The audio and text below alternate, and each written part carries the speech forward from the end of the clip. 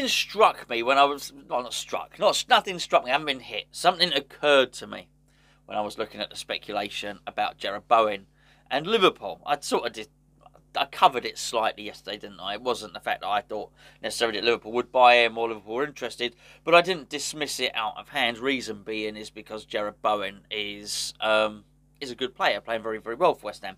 There was one part of the story, though, that I did dismiss completely out of hand, and that is that Liverpool might pay £20 million for Jared Bowen. It just seemed a ridiculous figure at the time. Why? Well, firstly, it cost more than that, but why would West Ham accept a figure that they've paid for him? Now, that seems quite a reasonable thing to say, right? We bought him for 20 million. He's been a good player. He's improved. Why would we only sell him for 20 million? It sounds reasonable and it sounds right. But that's not what we've been doing. This is not what's happened up to now. Hence the reason for this video and the reason, I've not made the title yet, but how have we got it so wrong for so long or something like that. Because I thought I'd go and check it out. And there's some names that have popped up which had sort of, it's not like I've forgotten they played for West Ham. But when I look at it and I look at the deals and I look at the amount spent and I look at the money lost, and I'll chuck a name at you now before I start listing them. Chicharito, for example. I think, how did we lose such a vast sum of money? And we did. Albeit not massively on the transfer fee on that one. We only lost 10 million in a transfer fee on that deal. But we probably lost closer to £20 million on the wages. Basically, the phrase hemorrhaging money would absolutely apply to West Ham. And we've just got so much better at it. There's room for improvement. David Moyes will tell you there's room for improvement. The fact that we've gone and got a new director of recruitment, whatever it might be called. The fact that the scouting department are still recruiting. The fact that there's having an overhaul. The fact that we now have not just a video analyst to analyse the opposition matches for tactics. We have video analysts to assess players. In essence, to give David Moyes and his coaching staff a dossier on a player. A video dossier. Basically, we're improving. We're not there yet. However, the improvement already has been stark. And I go back to the Jared Bowen one, which is, of course, Jared Bowen was a player. This should be simple, right? The premise behind this is simple. This is how it should be done. You scout a player, you identify potential, you buy at the right age, and then they improve. Then one of two things should happen. You either have a better player on your hands, a good player in your team, or maybe he's improved so much he might even outgrow your team. If you've done your homework right, if you've purchased correctly, then when you go and sell him, you sell him on for a vast profit. I offer the example, I want to sell him, of Thomas Soucek. Were we to sell Thomas Soucek now, we'd make tens of millions on him. Don't want to, none of us want to, but we'd make a mint. But there's been some horror stories, by the way. Looking back, not a particularly long time, okay? When's this? This is 2017, 2018. I mean, I could go back longer, but I just want to highlight how much it's changed in recent years. We signed Marko Arnautovic for 20 million for Stoke. Now, granted, we got our £20 million back from China. What's just China? China gave us our money back. But, considering how good he'd been, how good David Moyes made him, we really should have been in a situation to make money on that. But we didn't hemorrhage a load of money. The one underneath, which was Chicharito for 16 million, we sold him for 6. It was on nearly £140,000 a week. It was just a bad signing. Some of them we got all right. You have to say Zabaleta on a free was absolutely fine.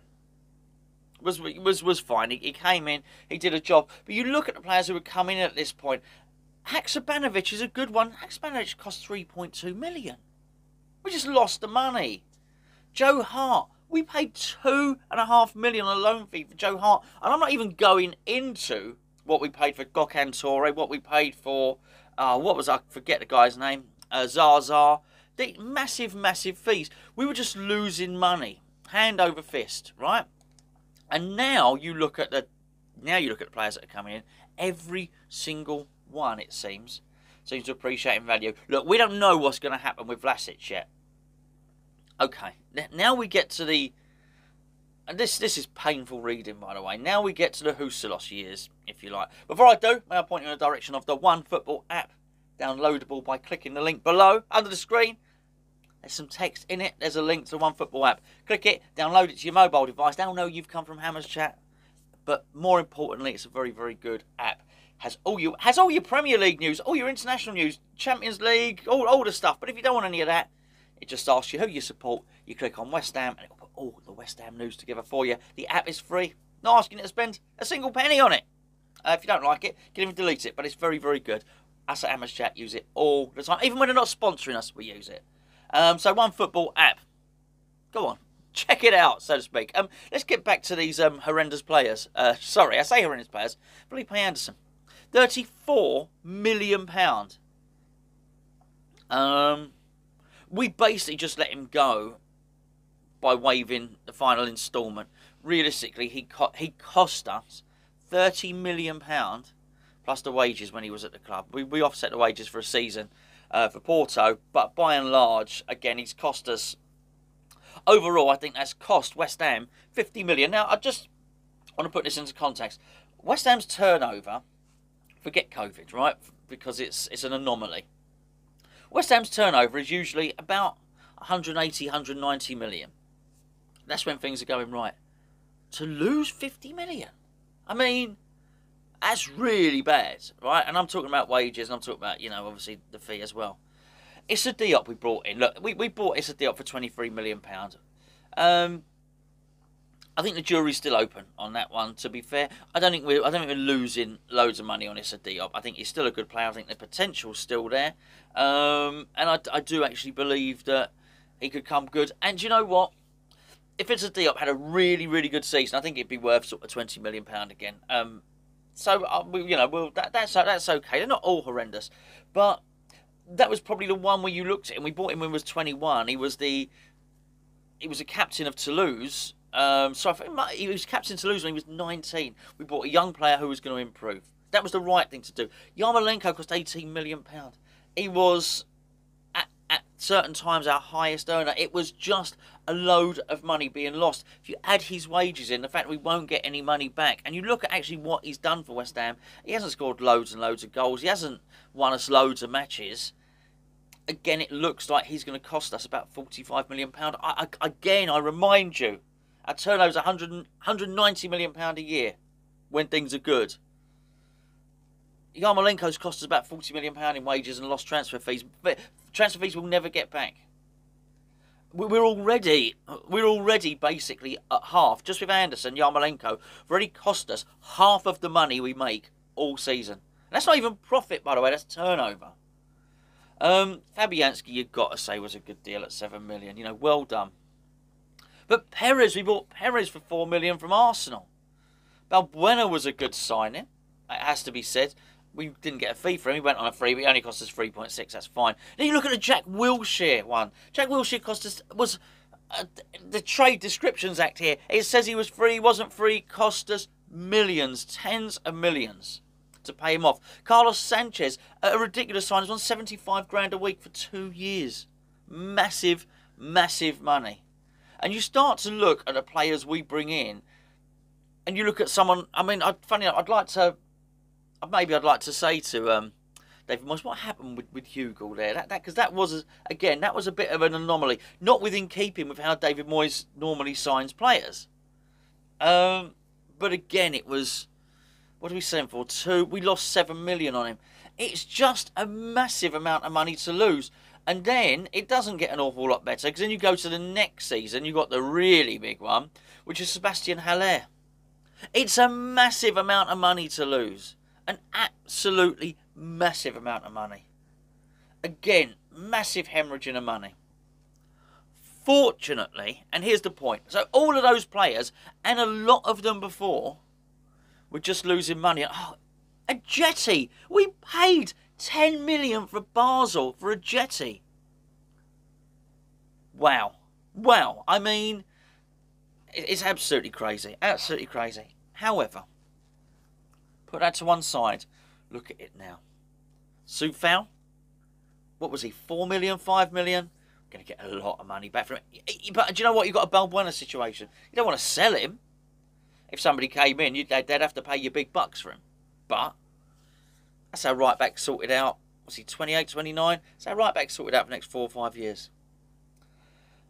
Zuma is, again, if things didn't work out with Zuma, we'd be able to get our money back straight away. He's the right age. He's the right age. Bowen, we've discussed. Only getting better. Really good signing. And again, you start to look at Benrahma as well. That's now starting to come good. Would we get our money back for Benrahma? Absolutely. I think you'd probably get, at the moment, look, if Benrahma finishes the season as he started it, I think he's cost us 24 million. I think you're looking at a 35, 40 million pound player. And we're not paying these guys massive wages like we were with some of the other guys, like Haller, like with Yarmolenko, like with Felipe Anderson. And what we're doing by bringing these players through and bringing these players on is insulating West Ham financially from a club that hemorrhages money to one that actually can start to make some money. We don't want to sell them. Soucek's the big one. He really is in this. I don't know. I was going to say I don't want to put a price tag on his head. Who's listening to this? No one's going to take my word for it. So I think we can talk about it quite freely without thinking Soucek is going to be sold. We bought him. I think we bought him. We paid a loan fee of 4 million for him, and I think we signed him permanently for 13.